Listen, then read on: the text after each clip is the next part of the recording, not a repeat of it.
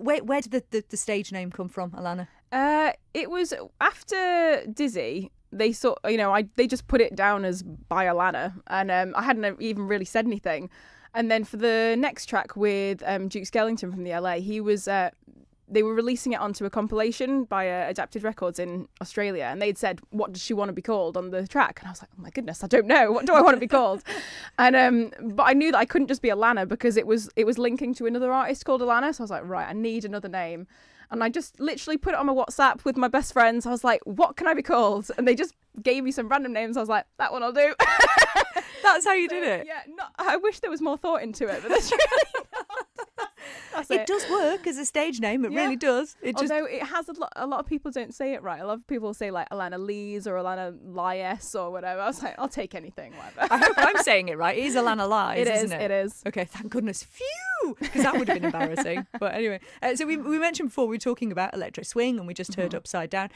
How would you explain what Electroswing is then? Because it's a whole movement, isn't it? It's huge. I think a lot of people say you can't even say it's a genre anymore because it's massive. It's almost like a lifestyle. It's like there are so many different elements to it, and I think a lot of the people who really are into Electroswing, they don't just like it for the music, they like it because of the atmosphere. They like, going to the Electroswing events where everyone's dressed up in like vintage clothes, and it's all that sort of 1920s thing. It's really cute and really fun, and just a little bit, just not taking yourself seriously too much. Like, I think that's what I like, especially with the songwriting, is that I can kind of take those musical theatre elements as well. Like, it doesn't have to be super serious songwriting. Like, it can be a bit fun, a bit tongue-in-cheek, and just a bit silly, but still, be taken seriously, like in the music industry. So yeah, it's a lot of fun. And I think for festivals particularly, now festivals are huge. There are so many, when I was a kid and living on the Isle of Man, I looked over to England thinking,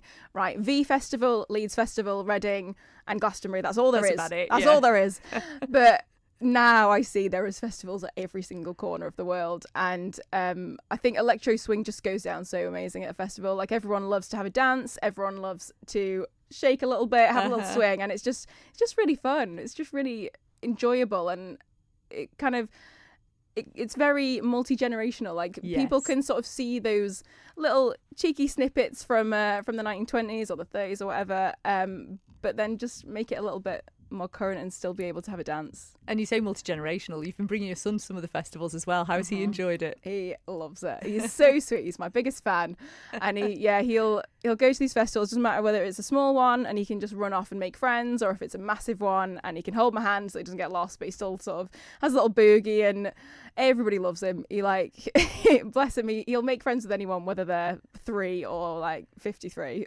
He's got your confidence for sure. Oh, definitely. Yeah, he just loves to go off, make friends, and have a good time. Yeah. and talking about the dance side of it, the boogie side of it, like you mentioned, it's kind of spawned a lot of sort of people sending you dancers for the music that you do, like putting Instagram posts up of their own dancing, which then you sort of turn into little videos, hasn't it? So how does that all work? Yeah, I mean, to be honest, I haven't had a lot of sort of direct connection to it, because they often sort of, I'm the sort of, the featured artist, but and they send these to the producers, and so I just see them on Instagram. I'm like, that's so cool, like, that's my voice, oh my goodness.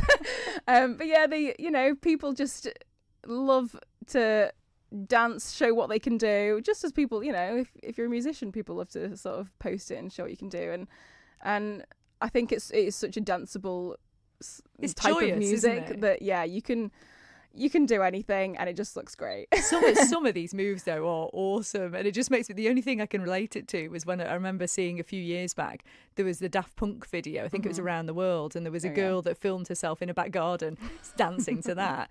But apart from that, I can't think of another thing where it's just sort of a personal page where someone just filmed themselves and sent it, and then it's become something big. I mean, there's some wonderful routines that we've seen on there. Well, there's a guy called Sven Otten who... He's huge now.